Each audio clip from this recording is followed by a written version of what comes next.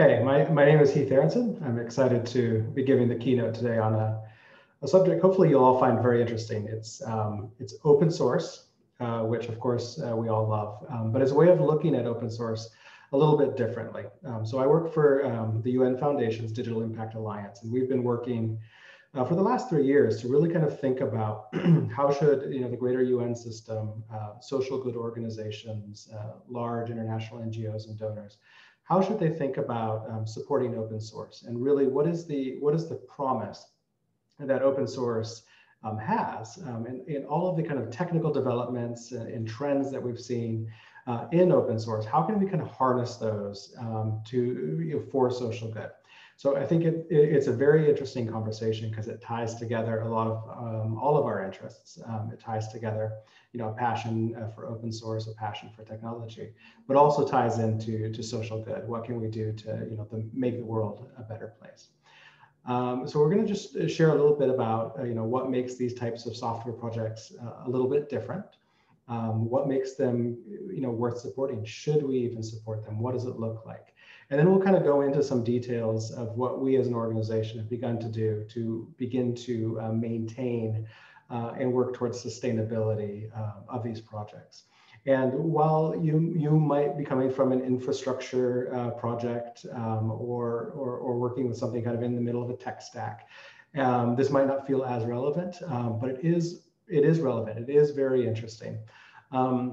And then kind of at the end, we're going to just kind of look towards the future and say, what does it look like for governments to look at their their critical infrastructure, not just their infrastructure, but all the applications that they use, and be able to kind of share that across municipal governments, city governments, national governments, internationally. Can we start to look at applications as open sourced shared value tools that can be through community supported, etc. So again, thanks for the opportunity to be able to share today. I'll be here during the presentation through the chat. Very happy to kind of address questions as we go along.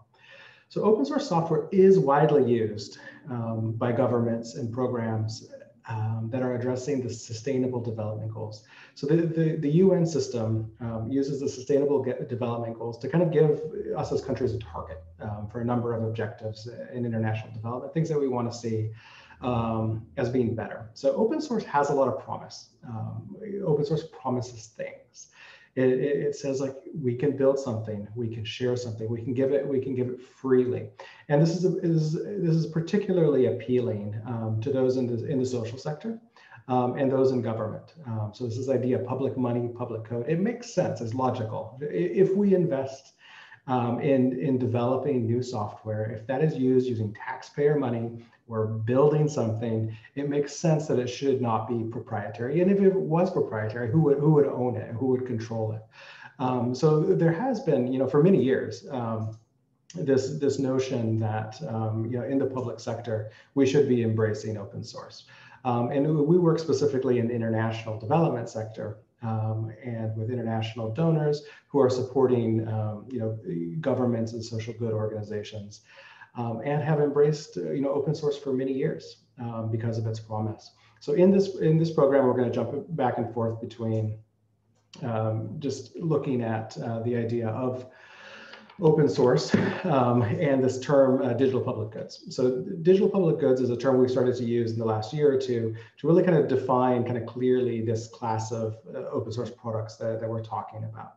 And it really kind of captures this idea, very good, of like, what we are trying to create are these large shared applications that are a public good. And in many ways, their funding comes from public funds. And so that's a word that we're going to kind of use between this. There's a real movement inside of the UN system to not only create software to accelerate social change, but to really invest in open source. And so right up at the very top, the UN Secretary General has put out this year his roadmap for digital cooperation. And their very first recommendation was for the creation of an alliance to support digital public goods. And so there's a number of organizations, some that we work with very closely, that we collaborate with, that are working towards making this a reality. So we put up here on the slide a number of these digital public goods. You may recognize them, you might not, but it's definitely worth taking a look, Googling around, getting to know them. These are outstanding projects that are doing great things, and there might be ways for you to volunteer and contribute to them. So despite the investments in open source in the international development sector, they've struggled, and they've struggled for a number of reasons. And so the unit that I work for, the Open Source Center at the Digital Impact Alliance, was set up, it was imagined about 5 years ago, but we've been operating for about 3. And it was set up just to be able to think about these problems that the projects are struggling with. And if you think about it, it's intuitive why these projects are struggling. The starting place is they're big. They're surprisingly large. Very often they're applications that were created for a social mission. So let's imagine, for example, there's a problem. The country of Ethiopia needs a software system to manage their immunization supply chain. You're like, great, okay, well let's go and see what software kind of exists out there that could do this. And there's nothing really off the shelf that you could take. So okay, we got to build our own. Let's take some open source tools, let's build on them, let's create this application. And this application is for immunization supply chain. So we built it for one country. This is where the problem begins to start. And it was actually a pretty big investment, a pretty nice piece of software. But really, at this point, all it actually is custom application, is a custom software. It's been built. They may slap a license onto it, but it's not documented. There's no community. It's not shared. And this is kind of our starting point. So what's been happening is now another country comes and says, we would like to also have immunization supply chain software. To manage our product. So we got a whole other, the country of Indonesia, for example. So we want to do the same thing. So what do? They build it too. And another country builds it too. So all these countries are building the same thing over and over. So there's just a lack of coordination saying, you know what? We already built it over there. We already built it over there. So that's kind of a starting point of the problem, is that things are being built over and over and over. And I wouldn't even say that they're really open source until a community has formed and it's kind of shared widely and broadly. But because these are applications and they're very customized applications, and because they need more than just technical. So in the case of immunization supply chain software, you need somebody in the country talking to the governments, helping them configure it, talking to doctors and nurses and the pharmaceutical companies. Who does all that? Who owns this? Does this vision really work where we can mix the ideas of open source software with all the other things that it needs? There's no surprise that there's a problem. However, if we can solve this, if we can figure out how to take all these lessons that we've learned in open source, expand them a little bit more widely to take on the other organizational activities that need to happen to make them really thrive, we can do some great things. And this is where I see a whole new class of products kind of coming out there that are that can be competitive with proprietary systems, and they can kind of unlock sharing between governments. So that's what we're working on. But right now, here's the status. The World Bank says only 13% of public sector ICT projects in developing countries are successful, and most fail because of lack of money. There's other problems as well, like no real kind of community governance takes place for the open source project to really get going. And it's unclear who owns it. And we'll look into that a little bit deeper. So from our point of view, the projects that our center looks to support is very important to kind of see, where do we kind of put our focus? And so we've basically done 2 things. So if you look over on the right on the slide, we have what we call foundational open source. You know all these projects. They are used by all of us to as the foundational building blocks of so many open source projects and applications. That's not who we work with. We feel like they're important. We use them. We cheer for them. But that's not our focus. Now, if you look over at the left, we begin to see the types of projects that we work with. So, by and large, they're applications, complete end-to-end applications, and they're very directly focused on a social objective, which we define as the Sustainable Development Goals, the SDGs. And so when we look at a project, we're basically going to map it out and say, how mature is it in terms of its ability to sustain itself, maintain, make money, etc. And then how focused is it explicitly on the SDGs. And you look at the orange in the middle, that's kind of like our sweet spot, which we call the Digital Public Goods Foundation, the idea of an accelerator. That's where we kind of put a lot of our focus. Over on the right are projects that we would care about, but they're a little bit further along. They've pretty much figured out their own sustainability, often with a partnership with an organization that can play some functions and roles around financing and activities. We also don't work in innovation, so we don't care a lot about brand new things. We think they're important, but there's so many of them come in, and there's hackathons and accelerators and innovation funds and all sorts of things that can bring things into the world. What we really kind of focus on are those that do exist and are struggling. So just to kind of give a snapshot of what kind of projects we're talking about, what do they do? So I'll just kind of read these off kind of quickly. And again, I encourage you to take some time, research them, find ways to connect with them. Many of them have gone through the work of being able to take volunteer contributions, and they're always looking to kind of grow the community. So, Primero is a great project that we work with very closely.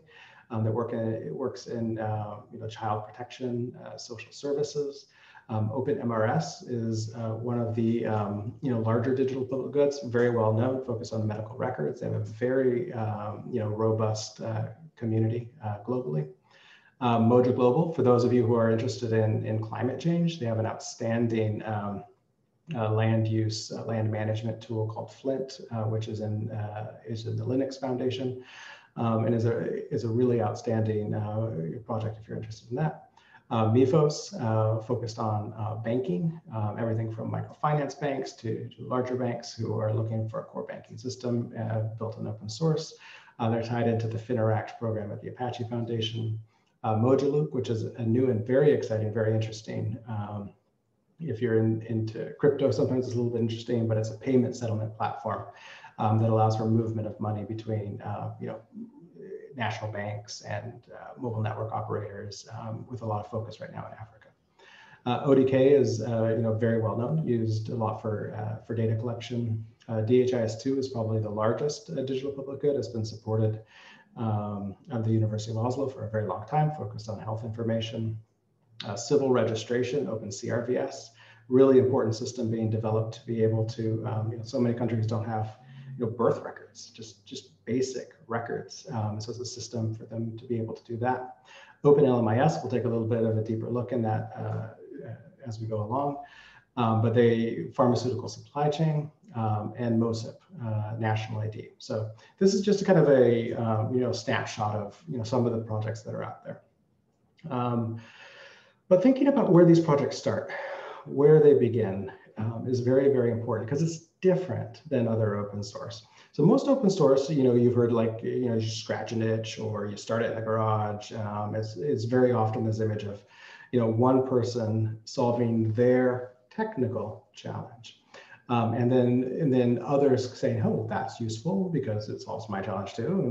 And then they begin to collaborate, community starts, and it builds from there. This is very different because it doesn't start with a technical need, and very often it doesn't start with a technical person. It starts with a social objective. It starts with a social need.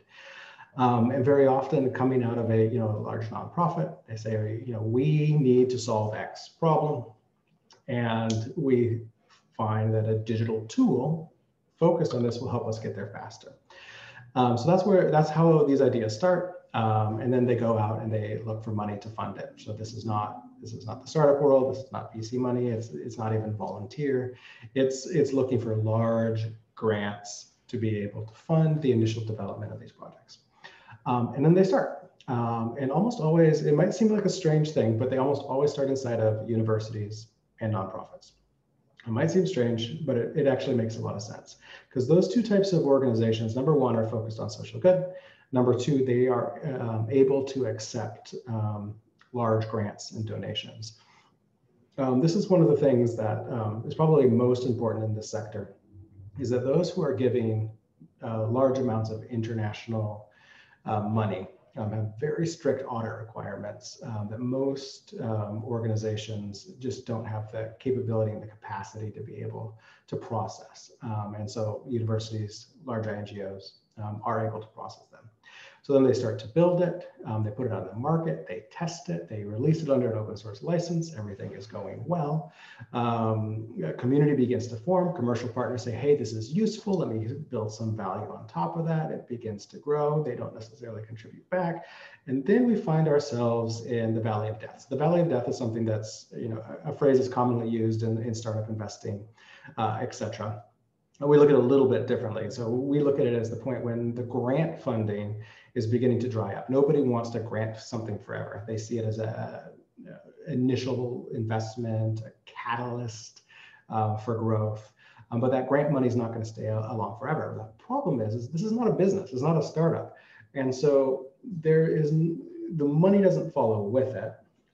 Very often the initial developers are being paid.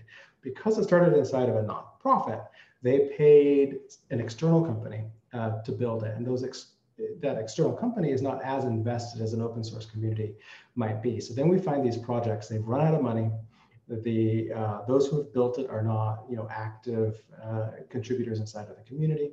And they really, really kind of struggle to meet scale. So what do we do with that? So that's the problem that we're trying to solve. That's kind of the world that we find ourselves in.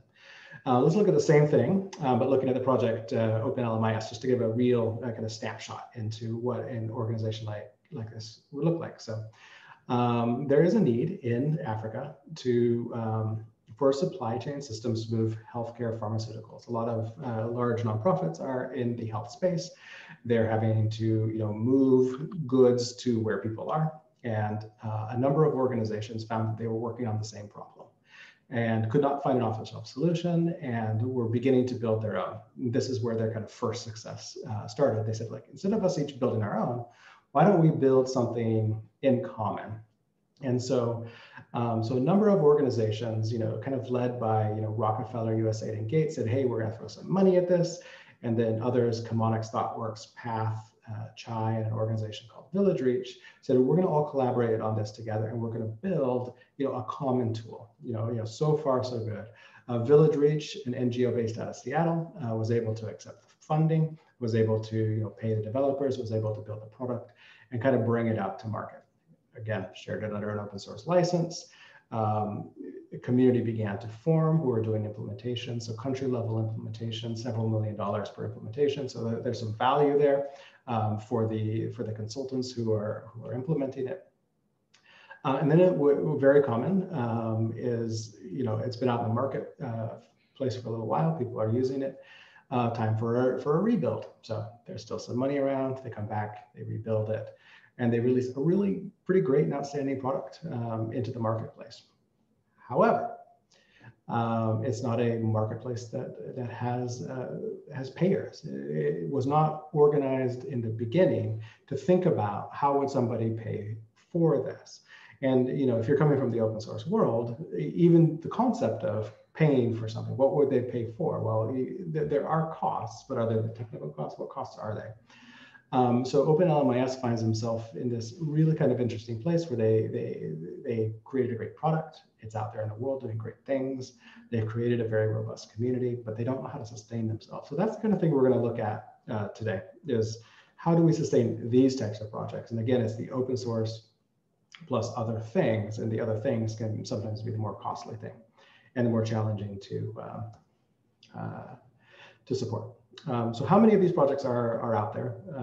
The honest truth is we don't know. we work at the Open Source Center with about 40 of them. We've tried to make an exhaustive list. We have 134 on that list. But the real reality is that for however many there are today, if we can find a way to really sustain them, a lot more will kind of come to the table. And what I mean is that, as we said in the beginning, there's been investments in building custom software by organizations for social change. But like most custom software that's built there, it's just there, it's inside of that organization. So how do we, if we came and said like, hey, give us that software, let's turn it into a digital public good. And then instead of you having your annual cost to maintain that, you can just kind of share that across other organizations. So that's something that we're actively working on. And we think it'll lead to a much greater number of projects. And then we also want to see is like how valuable are these things? Like, how big is it? So like $76 million, what is that? So that's using a method of looking at lines of code to see the value that's created in one digital public good. $76 million. How much money did it take to kind of get it to that value? About $10 million. So the donors invested about $10 million. Very close to a 10x, increase in value because of the volunteers that have been able to come. But that's just kind of giving you a sense of scale of what size some of these projects are. There's a lot of different types of open source projects. When we're looking at applications in our sector, really kind of two main types kind of emerge, right? And most of us kind of understand how these are different. So the first is a single trusted vendor, and the second is like a true community open source project. So in the single trusted vendor, there's one organization. Usually it's figured out a way to build some value on top of it, SaaS or a consulting model or some kind of model that they built on top of the open source. I'm talking about open source business models. Very often they're a trusted vendor. While the software is free for anybody to pick up and build on, really there's only one real organization that's kind of setting the vision, leading the governments, the roadmap, etc. So we see a lot of that. On the other side, there's community open source. So community open source is really what we want. We really want to have this, neutral, decentralized, free, and a community that's vibrant. And maybe there'll be different versions of it, but we will have this true kind of shared, common digital public good. That's really what we want. So what's keeping projects from doing that? And I don't think this is true just in the international development space. I think it's true globally in open source. When a business model is kind of necessary to kind of move the size of because of the size of the project and the non-technical things that have to happen for its success, most common in applications, not infrastructure, a single trusted vendor is a little bit more common because they can have a business, a startup, they can build money on top of it. And so a question we're starting to ask is that good? Is that okay?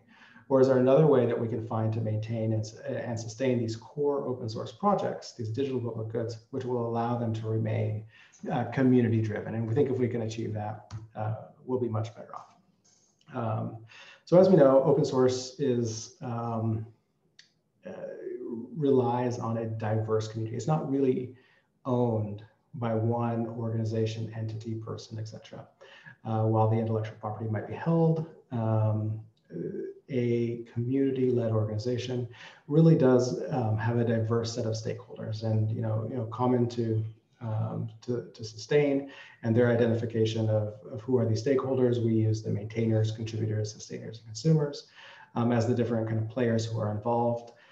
In our space, there's a couple of organizations who are playing a coordinating role. There's not a dedicated software foundation for digital public goods. We think there should be one. A lot of the rest of my presentation will be the argument for one. But in the meantime, there's ourselves, an organization called Digital Square, which is focused on health, and the Digital Public Goods Alliance, which is looking at kind of building an alliance of all the digital public goods and those who are invested in together. Very, very good effort.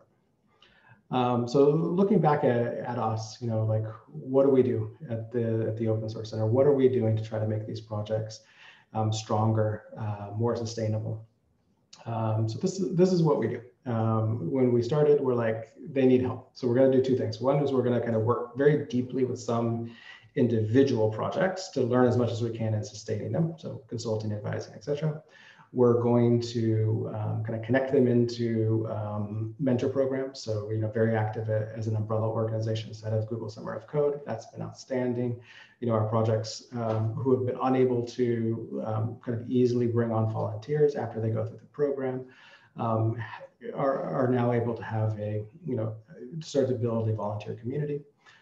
We give small grants. So we start with a fund where we could give grants. These grants are very kind of focused on identifying ways that we can help the projects kind of work together, create interoperability, document their code, just anything to kind of make it more shareable. Very often things that would be kind of a little bit lower on their priority list internally, but from the point of view of others who might be using it, would be of high value. So in the last 3 years as we've been working, we've learned a lot of things by going really deep. At the same time, we've been trying to take a high-level view of all of the kind of digital public goods that are out there. What do they universally need? And we're kind of moving those two things. And in both, we're starting to coalesce on this idea of the need for a software foundation for digital public goods. Then the question is, well, why?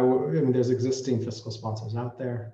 Why wouldn't we use those? Well, the answer is, a lot of our projects should go join those fiscal sponsors. But what we're trying to really kind of get at is to say that there's things beyond just the technical or just the governance that these projects need, and having an organization that can take on more of them. So we're using the word foundation for lack of a better word. There needs to be something, and we'll get deeper into what that something is. So again, this is how we work. If you guys know of any kind of digital public goods, we'd love to get to know them. We'd love to kind of bring them on as members. Membership in the Open Source Center is very simple. It's just about getting on our mailing list, participating in our forums. Once you're kind of in, we just kind of make sure that you are, generally fit the criteria, and you have the ability to apply to grants, apply to Google Summer of Code, etc. So I'll show at the end, ways that you can kind of get in contact with us. But one of the things that we do, and we've really become a lot more systematic in how we do that, is our consulting for sustainability. And so in that, we now have a workbook that has a number of workshops that we kind of work through that first kind of evaluates the project on like a maturity model, and then moves into most of the work actually has to do around financial models. What are the different revenue streams that might be able to support this project? Can they go through this organization, or how do the different community members all kind of fit together so that revenue is being generated and either volunteer contributions or money is able to flow back to the kind of core projects. So consulting is still a big part of what we do at the Open Source Center. Again, we give grants. We're actively raising money for our grant pool. So if anybody is interested, it happens to come from an organization that's figuring out how do we give to open source. I think we're becoming very opinionated about how we give money, how we prioritize features and tasks, and how we fund them. And then again, we run these support programs for projects. So let's take a step back and look at these digital public goods. And we found it's very helpful to kind of look at them in their different growth phases. And so we've got the 4 main phases. You start in the idea phase, move into an innovation phase, and there's the growth, and then the mature phase. And the hardest thing to do is to move from the innovation phase into the growth phase. So idea phase is fun. That's when you just have an idea, right? Everybody loves good ideas. We come up with them. In our organization inside of Dial, we are the stewards of what's called the Principles for Digital Development, which is kind of a set of best practice design principles for when you start a new kind of digital initiative that targets a social outcome. It's a very good starting point. Make sure you start at the beginning. Then is the innovation phase. The innovation phase is fun. It's where you get to experiment. It's when you get to fail. That's where I say, oh, you get to fail fast. Let's build something. Let's try it. Let's iterate it. So if you're working in innovation, that's kind of, it's fun and it's exciting. The real hard thing to do is to move something out of innovation and into growth and then into maturity. So our focus has not been on innovation. We're like, get your act together, prove out a model, build something. And there's a lot of support organizations that help in innovation, et cetera. We're much more focused on how do we bring something to scale, and in bringing it to scale, how do we create those support structures that are really kind of necessary for it to be maintained in the long run. And so more than we look at open source, sometimes we look at big tech to say like, how well, big tech has software and they know how to maintain it. How do they maintain it? They maintain it by having budgets for it, by going out and having certifications, networks of developers. We try to think of all the different things that are necessary to really keep a software project good and healthy, and say how can we replicate that while keeping the open source core, while keeping the neutrality, but still recognizing that money, and sometimes a lot of money, has to flow through this project in order for it to really successfully accomplish its social mission. So these are the things that we're really starting to think about. And for our types of projects, we've kind of identified 5 things that we feel are really important for them to thrive. So when we work with a project, we sit down with them and they say, have you thought about this? Have you thought about this? Have you thought about this? And you need to identify how these things will get done if you want to even have the baseline for being able to thrive. So the first is a fiscal home. You need to have some kind of a legal organization that can hold the IP, enter into contracts, hire people, etc. The fiscal sponsors that are available can do these things. But so many organizations or projects that we're working with, because they started inside of that university or that nonprofit, that organization is wanting to, like they use the words all that, spin it off. We're not a software company. We don't want to hold this long enough. We can't run a business, like we can't do this stuff. We want to spin it off. And so projects are coming to us in that state. So they're struggling, they need to be spun off. Their founding organization is no longer interested in them. And so we really have to identify, well, what fiscal home, who will play that fiscal role. The second is related. It's actually the vision. Who will be the primary maintainer? We found that if there's not like somebody kind of stepping up to the plate saying like, we own this vision, we're moving towards it, we're going, it's going to be a lot harder. So we identify who's going to kind of lead the community governance, who's going to kind of develop all the systems, the tools, and the processes, the community, like the product roadmap, etc. We need to identify who that's going to be. The next is a dedicated product team. This is actually fairly important, and it comes with how these projects were started. Again, they weren't started by passionate volunteers who said, I believe in building this, and then they stay with the project. They were very often contracted out to companies that just did the work for hire. And what ends up happening is, because these projects are sometimes quite large, having developers who know the project, who are engaged in the project, is very challenging. And what we found is that if you can at least find a way to have a small dedicated product team, maybe a community manager, an architect, some developers, just a very core team, then you can be able to unlock a whole bunch more in terms of volunteer contribution, etc. And so that's something that we go a little bit deeper into than maybe an infrastructure open source project might have, that could rely on a community to be able to contribute a little bit more. The other is access to core funding. You need to know where your money is coming from, and it has to be pretty reliable. And the reason is that governments are taking on these projects. They're saying like, I have to procure software for, like, let's say my national ID system. And so there's a whole bunch of proprietary systems that are out there that says, yeah, we'll sell it to you and we'll support it and it's going to cost X. And then we say, oh, there's an open source solution and it's good. It's really good. How can they select that if they do not know that it's going to be sustained, that it's good, there's going to be future releases, that there's going to be support if something breaks, somebody can come and take it? All of those things need to be built. It's much harder in a kind of community open source kind of environment to be able to do that. So starting with like identifying where's that money going to come from, and that's a challenge. It could be from revenue. It could be from organizations that have committed long-term grant funding to them. And then the last is a community of practice. We should all learn from each other. There's a lot of us who are building similar things. We should learn from each other. Here's a little bit of a kind of a deep look into how we're trying to think about those kind of core maintaining costs.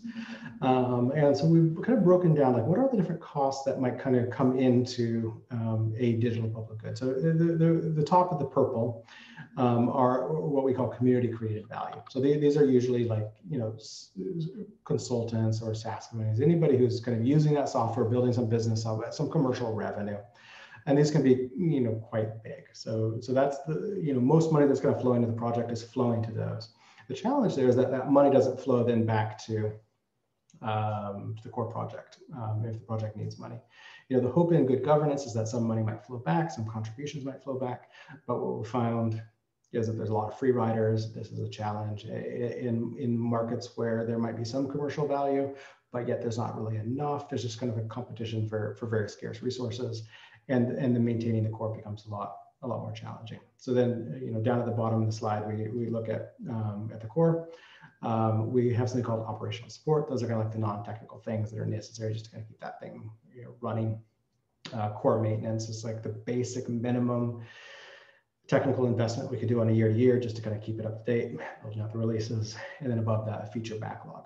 And so what we've tried to do is just say like, what's the minimum that we can look at. And why this is important is that if we can figure out how to support the core, if we can figure out how to support the minimum, we can maintain the community nature of it. They're less likely to have to revert to a single vendor, open source business model, etc. And so we're putting together this vision where we say like, the international donor community who has invested in these projects should continue to invest in them at least at this minimum level, because this is the minimum viable that we can really guarantee that this project will be available for governments. People can pick it up and use it. It will be supported, and we can then we can build value on top of that. And once we have that core, if we can have a very robust community growing and scaling over time, there will be more contributions back, both in terms of money and code. We'll take a little bit of look at how we're doing this. So we actually do think that we have to put together teams. They don't necessarily have to be in one organization. It could be distributed and it could be made up of volunteers, but you got to identify them. You got to say there is a core team and they're really important for this project. And by having them, making sure that they are, maybe, and this might feel like it's kind of, against some of the ethos of open source, and we don't understand the challenges there. But there needs to be at least a core that can reliably get paid each month and can contribute to the project. There's different ways that can happen, but we're focused on just like a mini core, and then everything else kind of coming out from there. So this is how we see a foundation kind of coming together. We recognize that a lot of projects are already inside of foundations, fiscal sponsors, but they need some of these other roles, these non-technical support roles, dedicated product teams, the ability for somebody to kind of enter into contracts on their behalf. So one of our projects is a member of a very well-known fiscal sponsor. And they have been offered, they have been asked by the World Bank if they can implement their software in multiple countries around the world. It's a very valuable piece of software, and into projects that could be $50 to $100 million. And now imagine you're an open source project, as we understand an open source project, and now someone's coming to you and saying, we have $100 million and we want this software to be implemented in every country, but yet you don't have a network of implementers yet. You don't have commercial entities who are out building, like who will enter into those contracts? Who will and that's a lot of money. So so this is something that we're starting to build out. Like, we need to be able to think big. We need to be able to interface with these large organizations that are making pretty substantial global investments. We do believe that open source can be the core of that, but they can't just go to the open source project. That's just not the nature of it. And so what we're trying to do is maintain the open source nature of a project by building an organization on top of it that is strong enough to be able to enter into these contractual relationships while maintaining the neutrality of the core project. So that's the vision that we're working towards. These are a number of the things that we feel should be inside of that organization. So the first is the Open Source Resource Center. This is something that we've already built. This is the thing that we've been running. We've got our budget up there. We think it's very, very valuable to have a support organization to do that. We do think that there needs to be some kind of a lab, mostly around ideas of interoperability. We have this project and this project. How can we get them to work together? How can we go out together and build kind of common value? We think our micro grants program is very good and can be a foundation for being able to move more significant amounts of money to feature development in digital public goods. But we also think that there's a role for multiple platforms. We do think that there is a role for volunteer platforms, for a platform for the micro grants, so we can have a backlog of all the fundable the backlog of a task list and have it organized in a way that somebody can come and find it, prioritize it, fund it. Even cloud infrastructure, is there a role for shared? We'll go into a lot more detail on why we think that's important to be able to have that shared. And the last is the ability to have managed core teams to be able to share them across projects and take advantage that way. So we're going to kind of go quickly through this. If you're actually interested in how we're kind of imagining setting up a foundation like this, love for you to kind of get in contact, send us an email, talk more about this. But we really we do see the creation of a membership organization, probably not a C6, probably a C3 or something similar, is very kind of important. But understanding that the primary members are actually those who are investing in the projects. They're not the projects themselves. So unlike a lot of foundations who rely on corporate members, we don't have a lot of corporate members. What we do have is the international development community, both donors and large NGOs, who may be invested in different digital projects, and so their participation in the foundation it would give them access to support for the investments that they're already making. And we do see that as the foundational source of funds for this initial organization. The digital public goods can also come in as members. We feel like most of them should come in as free members. Most of the projects are connected to some international donor or NGO who invested them initially. So they already do kind of have a connection to somebody who is a paying member, but they themselves would come in as free. And then for our other things, fiscal sponsor and primary maintainer, just kind of budgeting for that. So we have a menu of services that these projects could access through membership with us. We're also able to create essentially a sub foundation or account for each project, similar to other software foundations, which would allow them to raise money, have memberships, even do some revenue generating activities. And these are the different things that we think that they can do. What we're working on for each digital public good is just kind of a minimal amount. We feel like targeting about $500,000 a year will keep each project independent. Again, these are big projects, so that might seem like a lot of money, but it really isn't, given how much money kind of flows to them to begin with.